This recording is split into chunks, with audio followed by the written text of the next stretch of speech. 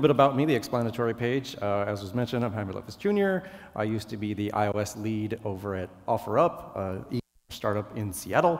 Now I'm an iOS engineer at Simple, which is an online bank headquartered in Portland. I work remotely from my wonderful home in the Seattle area. You can find me on Twitter as @thedevwithahair, and you can also find my stuff and this content, when I get around to it, on GitHub. Same thing, Dev with a Hair. And something else you should know about me is I'm lazy. So I write tests. And I see a lot of confused looks around, because those are things that I think people think, well, that doesn't go together. That doesn't make sense at all. And it's probably because you're thinking about something like TDD. So test-driven development, right? It's a very disciplined sort of thing, where you create a test that encapsulates the behavior. Yeah, there you go. You create a test that encapsulates the behavior that you want, and then you write just enough code to satisfy that behavior, and then you refactor your code to make it cleaner and easier to understand, more maintainable, whatever abilities you need on there. Okay, can you hear me? All right, so TDD, write a test, write some code to pass that test, and then you're also going to make sure that you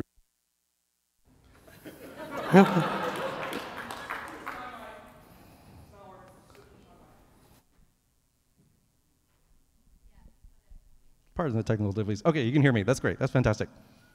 You know what TDD is? I just explained it 3 times. So, I think a problem that many of you, if you're out there as dev leads, have run into is it's not always the sort of thing that your dev team or your stakeholders will be into, because it's quite a radical change in a lot of cases. So let's talk a little bit about those obstacles, or at least the ones that I've encountered when I've dealt with different environments. I think the first one itself is the dev team itself. And things I hear are, it's too time consuming. I barely have enough time to write the code they want me to do. Now you want me to write more code? That doesn't add up. Test code isn't production code, with the intention there, or the implications like, it's not real code, right? Like, I only write real code that goes into users' hands. And by the way, we're behind schedule, so I don't have time to learn any of this stuff. It's a waste of my time. Get away from me. So then I talk to the stakeholders, and what do I run into? It's too time consuming. I've already got my engineers working themselves to the bone, so how am I gonna pay for them to work themselves like through the bone? Oh, and test code isn't production code, and I really don't want to pay for code that isn't gonna go into my users' hands? Oh, and we're behind schedule, so we don't have time to do this. We don't have time to change the way we're doing things, even though we're behind schedule. So what do? Do we say TDD? Forget it, give it up?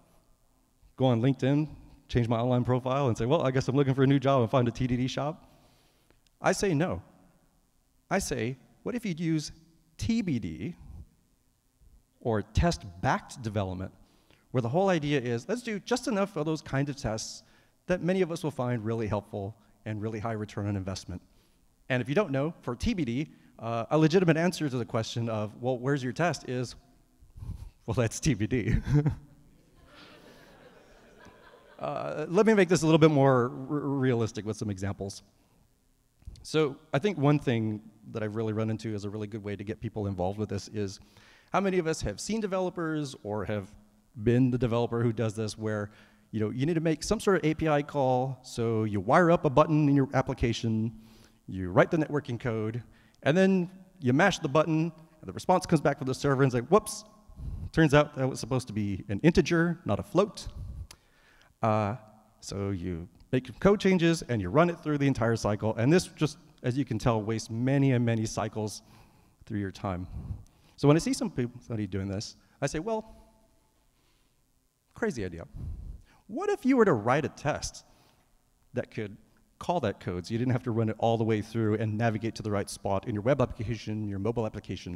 You can just hit a keyboard shortcut, see if it's correct or not. And then once I get them keyed into that idea, I say, well, what if you could fake that API call? So even if the API isn't ready to roll, like maybe the backend provider hasn't provided it, or maybe you're like me and you flew on an airplane that didn't have Wi-Fi for who knows what reason, and you'd still like to be productive and get your coding done even while you're en route to a conference such as the Lead Dev Austin. And then another one that tends to get people interested is smoke tests. So I've worked in startup environments where we did not have software developer engineers in tests, we did not have QA analysts, so if you wrote a bit of code and you wanted to see it live in production and make sure everything wasn't actively on fire, guess what? You were spending the next 10 to 15 minutes running mindlessly through a whole bunch of these different scenarios. And no developer I've ever met, especially in any startup environment, actually enjoyed that. So I say, well, what if you wrote an automated test that could go through and check all the things? It doesn't have to check everything. I'm not saying to be fanatical about it. Just check the major things that would make us say, holy smokes, I guess we're having a bad time this weekend, making sure that production is ready again. And another thing that I like to do is say, well, how about we demonstrate how something works? You have a lot of questions about how this particular component that's been written, maybe I've written it, maybe I've written something just prior to going on vacation or perhaps prior to coming to a random particular conference. And I want to explain to my colleagues how this thing can be initialized, configured, and actually used. Or sometimes, because I have sort of limited memory, I might actually forget how something works. Like, let's say, our deep link navigational routing mechanism and exactly how that works under various scenarios. Instead of writing extensive documentation, instead of just kind of randomly trying to remember every little aspect of our system, I could just go look at the test and say, ah, there you go. That's what it does when the parameter is X, Y, Z. And what are the results here? Well, I've seen happier dev teams who say, oh man, you can save time? Yeah, sign me up for that. Oh, is this easier because I don't have to worry about my dependencies? I don't have to worry about the third-party API provider. I don't have to worry about my own internal backend API team actually having stuff up and running. I could still be productive. And with things like these smoke tests, I can have more time to go make an avocado toast sandwich or something instead of running smoke tests. And then you also have happier stakeholders. They say, oh, my developers seem like they're more productive, and I've noticed that the bug counts have gone down. What's going on there? I love it. I don't really care why, but I love this thing. And what I want to leave you with is, I said at the beginning that I'm lazy. And I don't know if that's quite the appropriate term, actually, when I start to rethink about it, and I think about how this works in the context of a lot of the talks I've heard here. That's not really so much that I'm lazy. It's like, I'm busy, so I write tests. Thank you.